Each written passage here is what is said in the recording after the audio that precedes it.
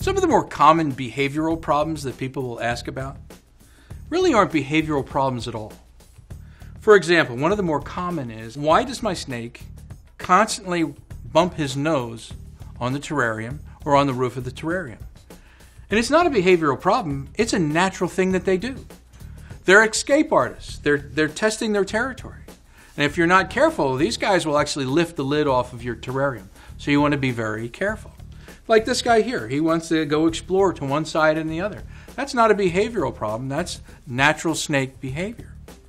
One other really common question that people will ask is, why is my snake moving around the terrarium?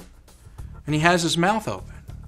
That's not a behavior, that's not he's angry. Most of the time what that's an indication of is that the heat is much too high in the tank.